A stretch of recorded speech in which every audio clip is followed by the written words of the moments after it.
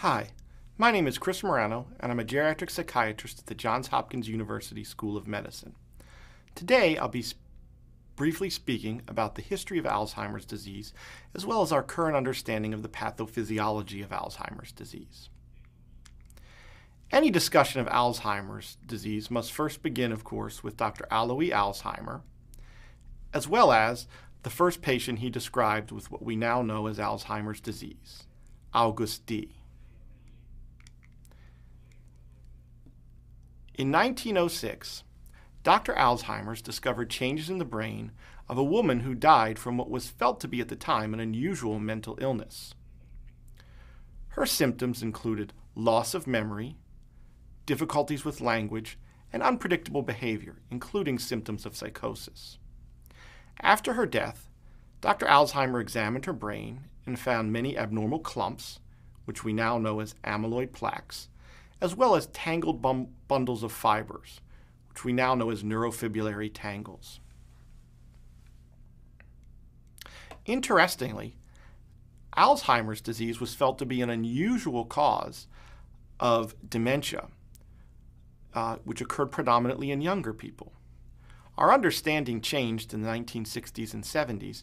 We now recognize Alzheimer's disease as the most common cause of dementia. Here we see the pathologic hallmarks of Alzheimer's disease: amyloid plaques and neurofibrillary tangles. On the left, we see healthy brain tissue. On the right, we see a picture of the brain affected by Alzheimer's disease. Outside of the cell, we see amyloid plaques. These are accumulations of an abnormal protein fragment called beta amyloid. Inside the cells, we see neurofibrillary tangles. These are accumulations of a protein called hyperphosphorylated tau. Plaques and tangles are the two main pathologic features of Alzheimer's disease. Initially, we were able to only see plaques and tangles on autopsy of the brain.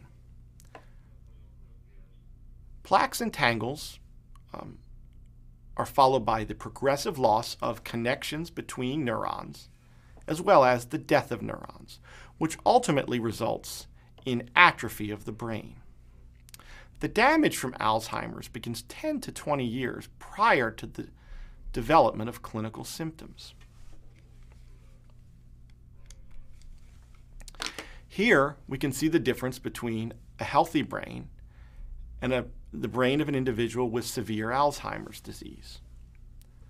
Most notably, in the brain of a patient with severe Alzheimer's disease, we see atrophy, and this atrophy occurs throughout the brain.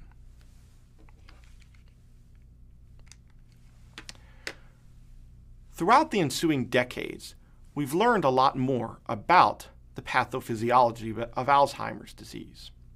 We know that age is the #1 risk factor for the development of Alzheimer's.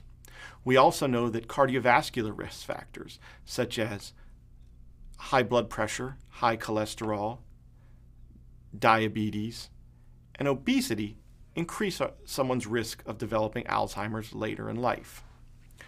Our best understanding of how Alzheimer's develops in the brain is called the amyloid cascade hypothesis. And with improvements in technology, we are now able to visualize many of the changes of Alzheimer's in the living person. According to the amyloid cascade hypothesis, the first changes that develop in Alzheimer's disease is the accumulation of beta amyloid. At this point in time, the patient with Alzheimer's would have no symptoms. The second development that occurs is the accumulation of hyperphosphorylated tau. We can see beta amyloid in the living brain using PET scans today. We can also see the changes of beta amyloid and hyperphosphorylated tau in cerebrospinal fluid today. Still at this point, as tau accumulates in the early stages, a patient may have no clinical symptoms.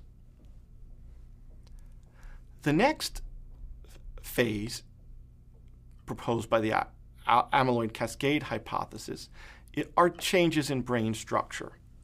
At this point in time, connections between brain neurons are lost and neurons will die. Therefore, we can see atrophy on the brain in various neuroimaging techniques such as MRI and CAT scan. Initially, this atrophy may be very subtle and only may be seen in certain memory areas of the brain. But as the disease progresses, the atrophy spreads throughout the brain. The next stage seen in Alzheimer's is the development of clinical symptoms. These first symptoms are generally changes in memory, but can sometimes include changes in other areas of thinking. We call this phase of the illness mild cognitive impairment, because at this point in time, though there may be memory difficulties present, the individual with Alzheimer's disease is still functioning at a normal level in day-to-day life. As the changes of Alzheimer's proceed, more neurons die, the patient with Alzheimer's will develop the dementia syndrome. At this point in time, the changes in memory and other areas of thinking are accompanied by changes in day-to-day functioning, and thus the individual would meet the criteria for Alzheimer's type dementia.